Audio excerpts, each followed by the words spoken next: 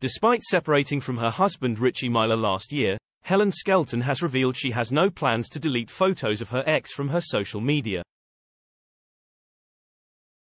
The 40-year-old spoke about her split from Richie in her autobiography In My Stride, which came out in October, and said she wants their children to see the happy moments they shared.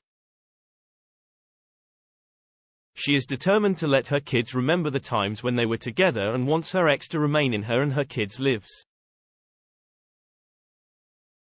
Speaking in the book, the presenter said, "I want him to know that we loved each other, but things change and that's okay too." The Country File host said Shush is in no rush to find another man in her life, despite her friends encouraging her to find somebody new. She expressed, "I want to enjoy this time of focusing on my kids and my career. I don't need to try to find energy I don't have for a new relationship."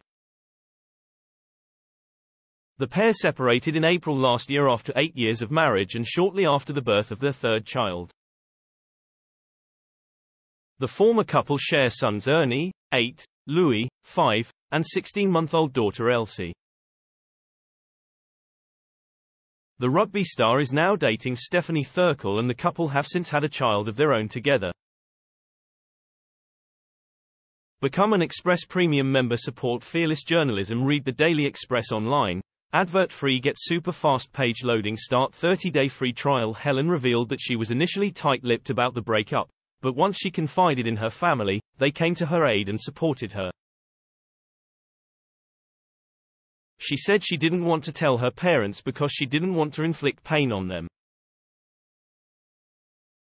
However, the former Blue Peter presenter eventually told her father, Richard Skelton, after he surprised her at her home in Leeds. Writing in her book, she said, "He immediately stepped in, knowing I needed him, even though I didn't want to admit it." After she confided in her father, he and her mother Janet helped her with caring for her 3 children. Helen has since moved back to Cumbria, in a property close to her parents' family home.